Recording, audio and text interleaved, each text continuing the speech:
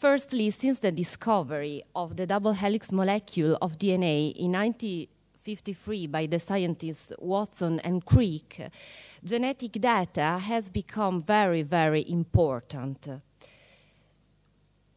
And today we know that genetics is represented in every sphere of life.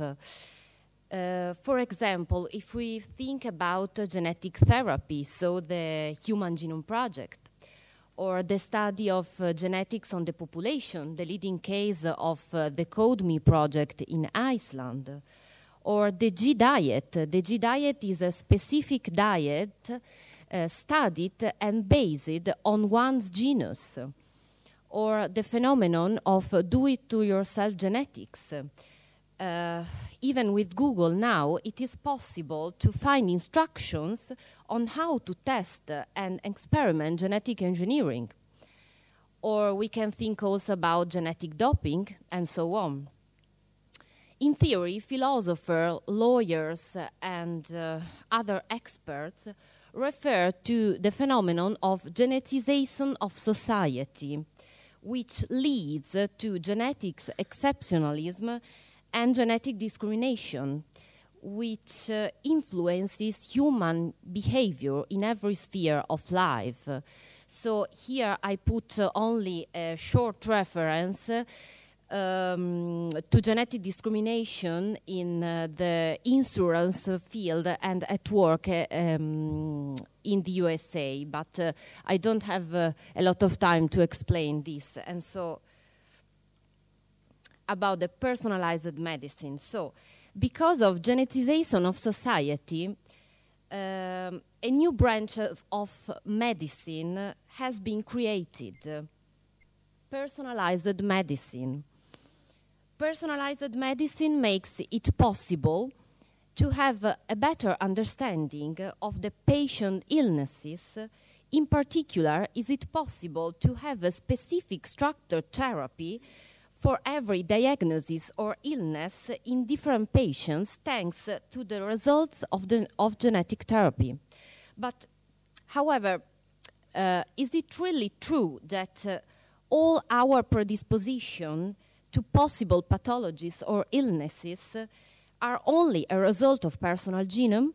Or, on the other hand, are there other factors? Because a lot of scientists believe that our DNA is determined, is influenced also by other factors like the environment. So, personalized medicine has brought about certain expectations, because now people have more needs. We have the called medicine of promises, and they have also more knowledge. We can think about the phenomenon of health med retrievers. Who are health med retrievers? They are digital hunters of medical information.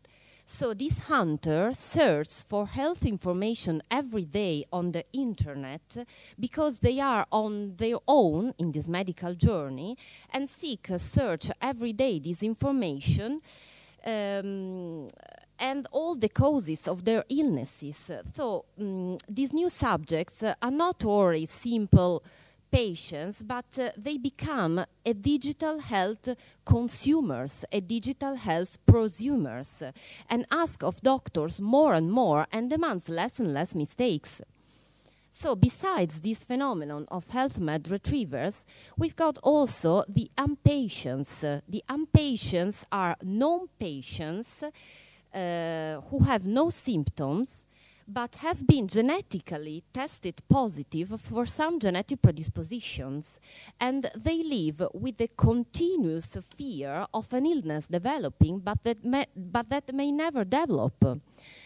We can think about the leading case of Angelina Jolie. Angelina Jolie was operated for a double mastectomy with no tumors present, but only on the basis of her genetic predisposition. So if we think this phenomenon, for example, we can relate it to the costs, to the health society costs yes, it is a very economical problem.